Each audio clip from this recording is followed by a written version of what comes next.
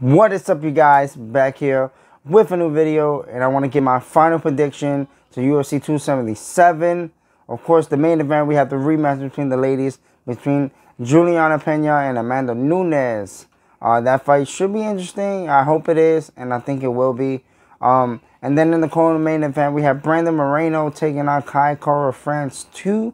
That should be fun for the flyweight title, for the interim flyweight title, of course. And yeah, man, before I get started, make sure to hit the subscribe button, ring that bell. Really would appreciate it. And yeah, man, let's dive right in. So again, the main event, the rematch between the ladies. Julianna with the biggest upset that she have done ever in her career. You know, beating Amanda Nunes in a time where Amanda Nunes, we all thought that, you know, the GOAT. I mean, she still is. You know, it's gonna be interesting to see the what she's gonna do for this fight. Both ladies, you know, both ladies were on The Ultimate Fighter. The season was alright. It wasn't. If you watched it, you would know that it was alright. It wasn't all that. But yeah, I think it's gonna be interesting. So I think for this fight, I think, like I said already, Amanda Nunes just has to be composed, fight like she's been fighting before she fought Julianna. I feel like, you know, she reverted back to her old self a little bit when it comes to fighting Julianna and just being in the pocket, you know.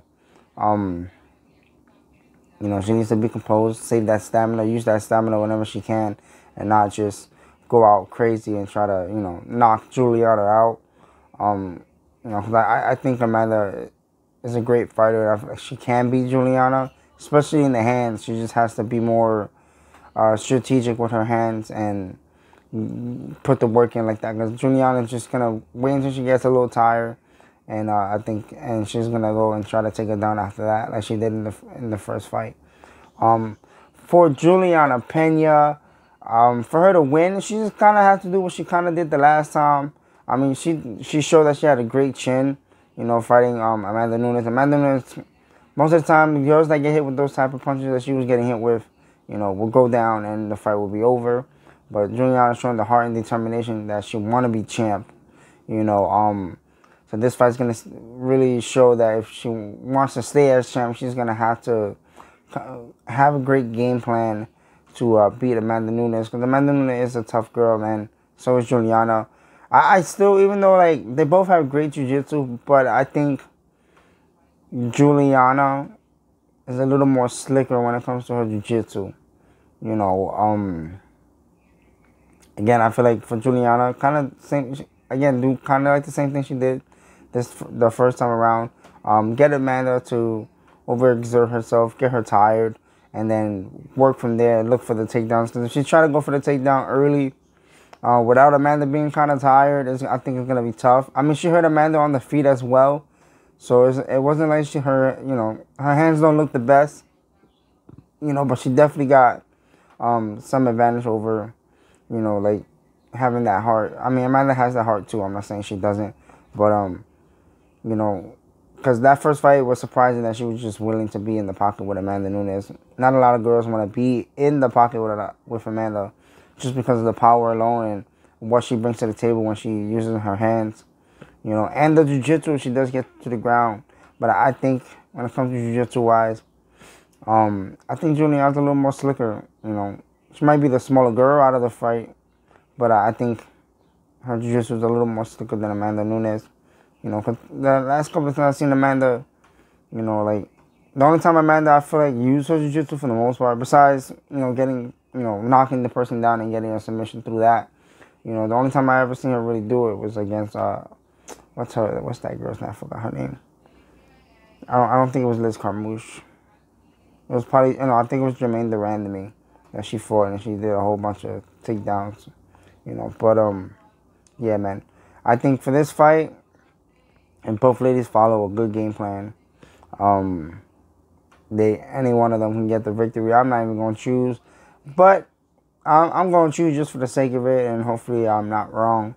I'm going to go with Julianna for the upset again, and I really am. You know, I want her to kind of win, you know. Not just like, oh, damn, man, it's a one hit. You know, if she loses, people are going to be like, well, you know, it was Amanda off day. You know, this rematch here is gonna settle a lot of things for Julianna. So if she gets the victory, she definitely, it's gonna go a long way towards everybody giving her some respect. You guys let me know down in the comment section, what do you guys think of the fight and who you guys think is gonna win.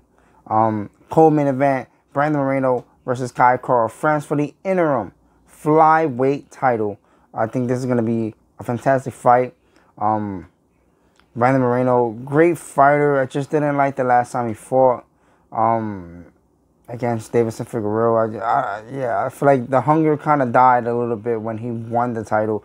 And hopefully right now, since he lost, that hunger comes back, you know, and he keeps that hunger, you know, and fights Kai Kara France. The first fight was fantastic. Great stand-up fight.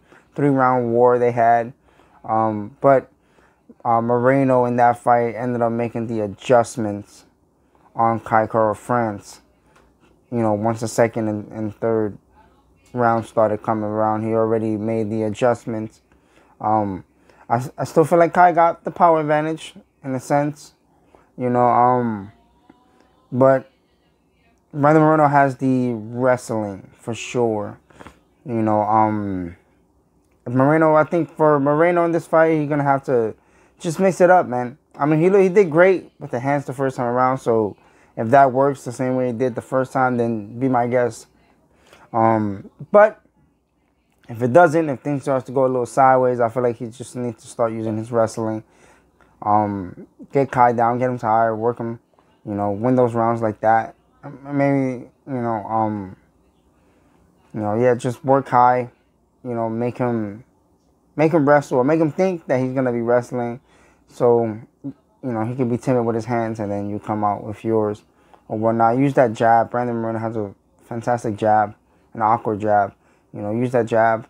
You know, so it's just like, you know, I think Moreno is gonna pull the upset again, anyways. Well, not the upset, but he's gonna beat Kai Kara France. But again, Kai Kara France is no slouch either. He's a phenomenal fighter, great kickboxer. The only guy to get a knockout in that season of The Ultimate Fighter he was on. You know, so I think, you know, again, the Kai Kara France, crazy power, never quit, never die attitude when he fights. So when he fights, it's always fantastic. I feel like for this fight, though, he's going to have to definitely possibly look at the first fight and see what he did wrong and what he needs to make the adjustments against Brandon Moreno. You know, but Brandon fights kind of long, even though he's not the longest person, but he fights long. You know, so I think Moreno's gonna have to work to get around the way Moreno uses his range and distance. He uses his range and he looks long, but he's not really that long. So I think if he can get on the inside, work Moreno that way, I think it would be a good fight for him, and he could possibly win in that fashion. Possibly get a stoppage. Both guys can get a stoppage against each other. So yeah, but for my choose, I'm going to go with Brandon Moreno. You guys let me know down in the comment section who you guys got. And make sure to leave those comments down in the comment section, guys. Really would appreciate it. If you guys liked the video, make sure to throw those thumbs up. Really would appreciate it. And I'll catch you guys in the next video. Peace.